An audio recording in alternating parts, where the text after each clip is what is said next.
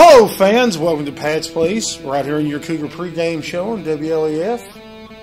We won homecoming, we sent the Hurricanes back to Morristown, and now we're on the road. We are in Solway, Tennessee. We're battling the Beavers of Karns tonight.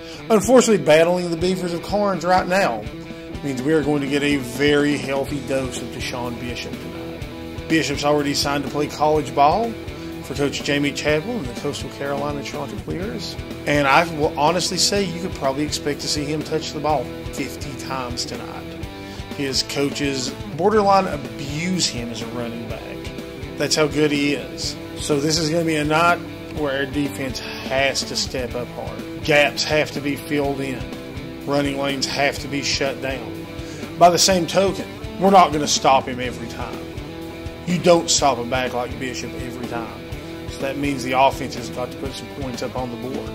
We got to see Peyton Ferguson as a running back last week. And when he got in open field, he was untouchable. We don't know the status of Ferguson's cast this week. If that cast come off, he could be a dual threat. Peyton Gilbert as a receiver is dangerous. Peyton Gilbert as a running back is dangerous. And all the way around, that makes him a super scoring threat. Also, we have to be prepared this week to see Mason Shanks in a punting role again. Shanks has delivered all season long in that role. Special teams are an important part of the game. He's already set a school record, and he can really control the depth of that field when it's time to kick. So fans, I thank you all for tuning in tonight. If you made the trip to Solway, I hope you enjoyed this on the replay. If you didn't, I hope you enjoyed this with the comfort of your own home. Either way, we'll see you at the ball game.